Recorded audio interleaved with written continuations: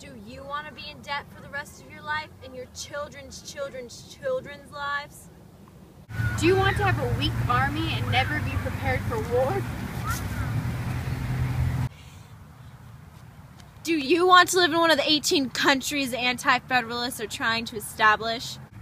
Do you want to be trapped in a strong state government? Do you want trade to die off because your money has no value? Well, if you do, you're an anti-federalist.